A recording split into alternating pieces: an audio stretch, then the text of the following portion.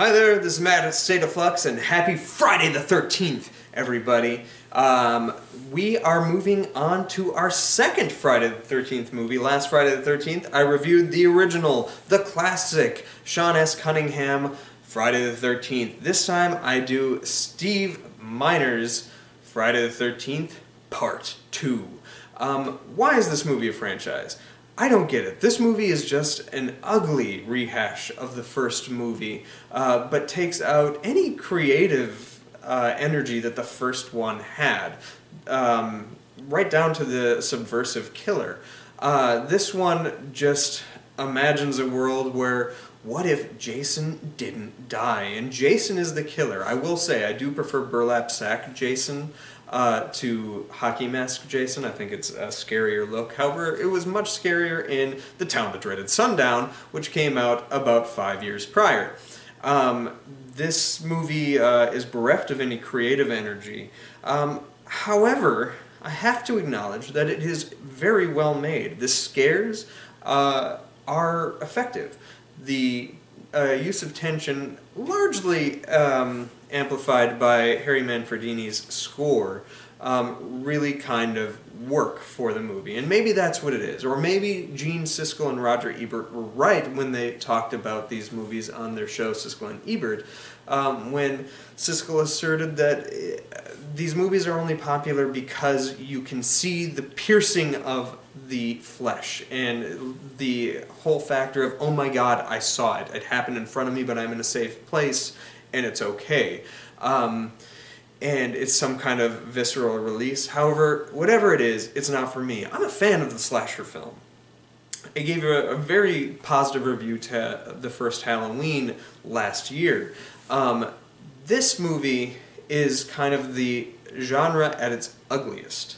And with this movie specifically, this is a franchise, and it's hard not to argue this being the case, especially while watching this film, that does in fact hate women. The way women are talked about, the way women are photographed in this film is just stunningly degrading. And right down to the fact that you have your final girl in this movie peeing herself, allowing her absolutely no dignity. Ginny is no Laurie. She is no Nancy. She is no Sydney or Gail. Ginny is a forgotten character by the end of this film. And yeah, maybe it's because the actress, Amy Steele, I want to say, chose not to continue working on the franchise afterwards. But regardless, her character was nothing to write home about. There was no character there. The movie just needed a final person to be in the film, and she was selected amongst the fodder.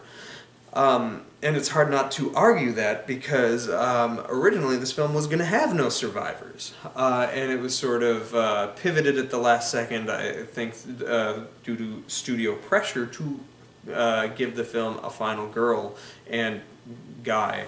But the way that the women are talked about in this movie, like the Paul character, the other guy that survives, is doing like, what we need to do here, some safety tips, and he takes a stab at women who are menstruating.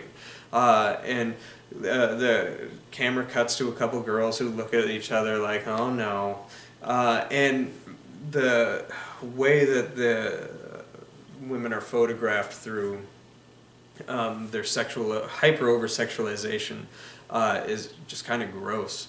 Nobody has any character, and this is one of those tropey horror movie things that happen largely because of movies like this one that take the hero characters of the previous movie and kill them in the opening scene. The death of Alice from the first movie is disappointing, to say the least. So much so that the actress didn't even know that was going to happen. She claimed she never even got a script and was surprised to find out that she was getting killed. She'd asked to have a reduced role because she was dealing with like a stalker or something like that. But she didn't know she was going to be offed. And that just shows you how little this franchise or the producers cared about it. The first Friday the 13th was made as a cash grab for Halloween. The fact that it had any artistic merit stems from the fact that it had strong artists behind the camera who were good at what they did. Now, I think this movie is scarier than the first Friday the 13th. That is true. The artistry there is strong.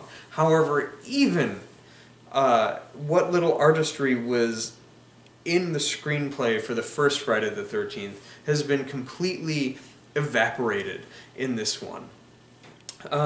It's easy to say and easy to see that I did not like this movie. I give it 1 star because it is effective in achieving those scares. It, whether I like it or not, created a rich mythology for Jason. This movie works if you've never seen the first Friday the 13th, because if you have seen the first Friday the 13th, there's no reason why Jason wouldn't have been able to access his mother, and then none of this Camp Crystal Lake bullshit would have ever happened.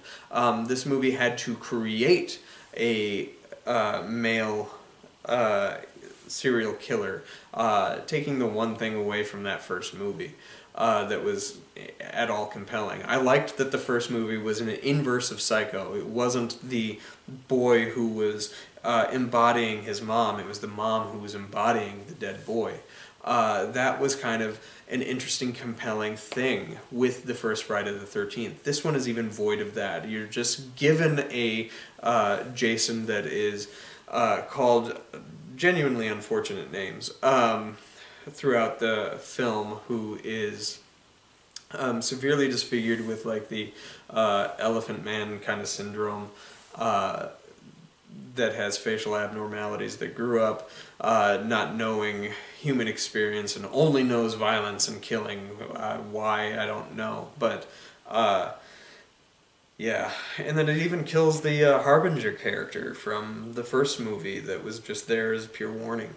All of it is just kind of a waste. Why is this movie so mean-spirited? Why does it degrade all the women characters so much and allow none of them any semblance of dignity?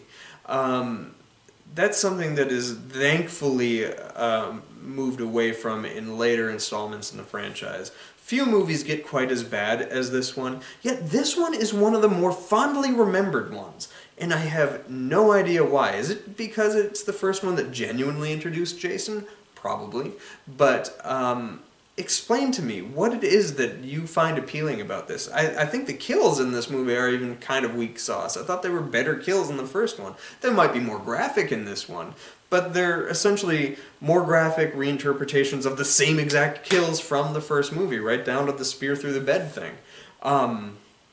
Rather than it coming up, it went down. It's just an inverse of the first movie, creatively bankrupt, and I hated it. I give the movie 1 star, but let me know what you think. And stay tuned for a review for Friday the 13th, Part 3. Thanks for watching, like, subscribe, do all that good stuff. And if you are interested, later tonight, we are, tonight being Friday the 13th, we will have my very first fan commentary for the film Serenity, the 2005 Serenity, with me and a special guest. So, do stay tuned for that later tonight. Thanks for watching, like, subscribe, do all that good stuff. Peace.